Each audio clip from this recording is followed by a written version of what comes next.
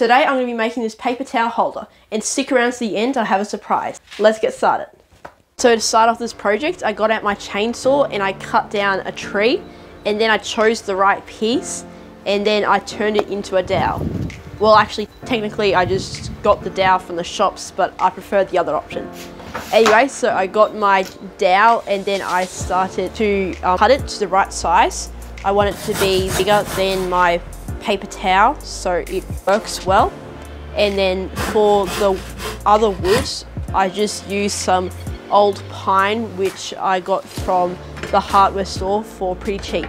So after I did that, I just cut to the same size in one long piece.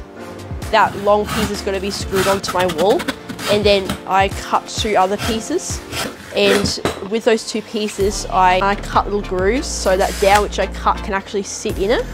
So I screwed all the pieces together and then I screwed it onto the wall.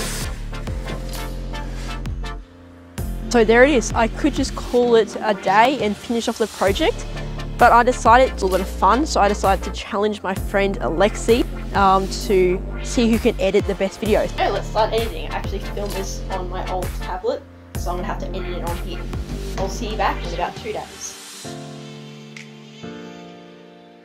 And while I was waiting to get the results in, I actually painted my shed a nice grey colour. You've probably seen this in quite a few videos. It was just MDF, but I painted it. It took a little while to do, but I think the results are worth it.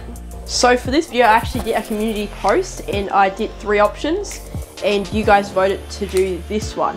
So this is why I'm doing it.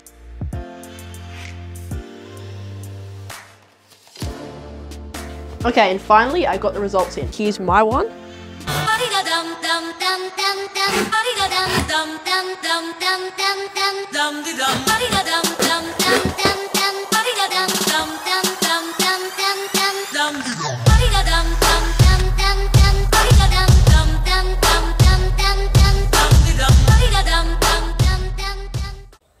And then here's his one.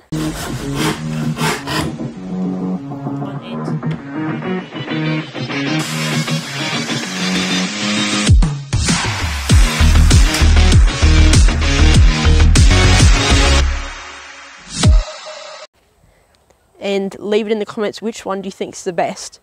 I'm going to put it in my community posts, so go down there and vote which one you liked the most, and that one will be the one which I'll upload to my YouTube channel.